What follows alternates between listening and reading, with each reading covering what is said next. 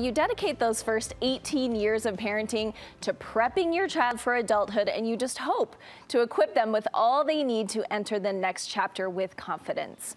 Well, my next guest believes that the best thing you can provide your kid is a sense of accountability. Psychologist Dr. Tom Golightly joins me with how parents can do just that. And you know, the school year just started, but for high school seniors, is it too late? Is it too late? Can we still help them as they go out into the world? I sensed a little panic in your question. No, I think it's a perfect time to do it. And actually, that last little part of brain development that goes down is the part of the brain that kind of links choices and consequences together, which is why it's a really good time to kind of not double down necessarily, but continue some of those lessons. And from our experience having two seniors in our past and one current, there have been some pretty big lessons learned that year. So it's a good time to kind of step up and continue that parenting model. And I just think accountability may not be something that's at the top of every parent's list, but you've got 5 things you're saying we can do to help with accountability in these kids. And you said the first thing is look in the mirror. Yeah, okay. Which is not fun, and I own that that's hard for me to do. But we have to kind of ask, how are we contributing to this dynamic? What is it that we might be saving them from? What is it that we might have set up so that we are not able to, or that we might be contributing to some of why they're not picking up the ball themselves and being accountable to teachers, bosses, to other people. And so it's tough to kind of ask that question, but we can get some real good answers. But part 2 to that is once we find something out, we can own it with our kid and sit down and say, I'm going to be more responsible. I'm going to do this, X, Y, and Z. And then you're doing as you want them to do. And kids are much more likely to do as you do, not as you tell them to do. So we can model that accountability a little bit. Okay, so after we look in the mirror, you say the next one is that we need to be calm. Calm is better than tense. That's kind of a duh, yeah. Right? But a lot of times we're saying we're going to be more accountable when we're in the heat of a moment. We've caught them in some difficulty, and so we're fired up, and it's like, that's it, we're going to be more accountable, or here are the rules, here's what we got. When they're actually much more likely to internalize it in a moment of calm than they are when we're upset. So you can kind of revisit this thing as we kind of, you know, be factual and just be able to kind of have that conversation in a calm manner. They're much more likely to internalize that lesson. I know. When you're heated, maybe just make a mental note, like, exactly. Let's talk about this tomorrow. Yeah, come back to it. We're going to circle back to this. It's the phrase that everyone loves right now. Circle back, that's right. Okay, and the next one is focusing on what they can do. Why? Are we doing the opposite most often? A lot of times when we set structure, we're saying, don't do this, don't do that. When we invite and flip the coin a little bit and invite, like, what can we do? Okay, well, within these boundaries, there's still a lot of freedom of movement. And there's 2 things that this does. One, it helps them feel a lot less stuck. We all feel a little under our parents' thumb. I remember that as a teenager. And it's saying, hey, we don't want you to feel pressured, right?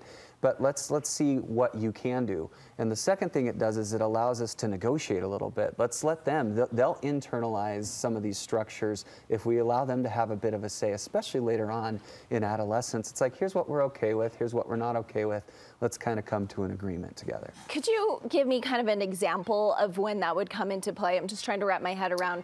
I know I do tell my kids they can't do things a lot of times, sure. But what is an example of when I can switch that around? Well, a discussion we just had with my senior in high school is school nights. I know you think you're an adult and you think you can be fine to stay out as late as you want on a school night, but this is what we got. Here's our structure. Here's what you can do. We're willing to let you do this. And when you're working, of course, you know, if you have a shift that's late, that's an exception. But let's talk about this. Like, what's important to you? What would be a good time? What's going on? Why is it that you want those hours, those nights? And we can make some exceptions for school events and whatever. But, you know, just be flexible. Instead of this is when we're going to bed, it might be a little bit of they'll take more responsibility and ownership of the structure if they're involved. Okay, I like that. So your next one is talking about letting natural consequences do the work.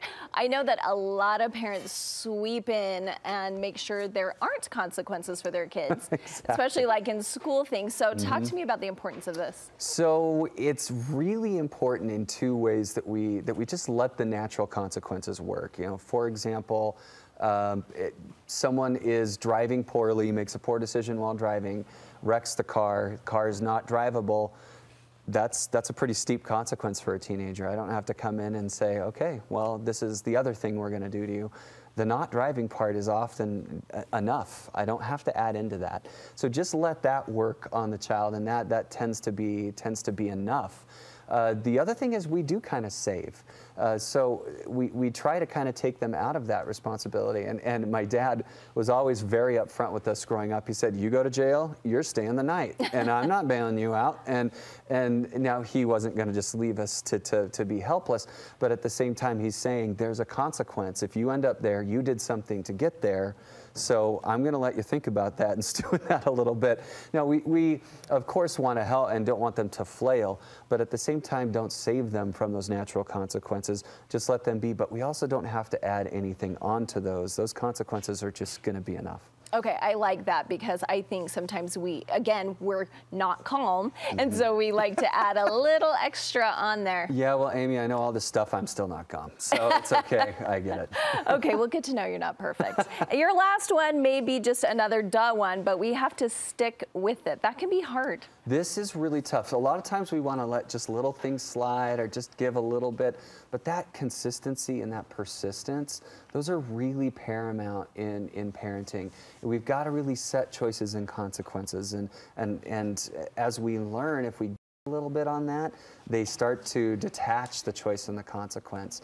But also, it's really, really important to stay consistent. And if a child is guessing, it's an anxious kind of guessing. Will they, won't they?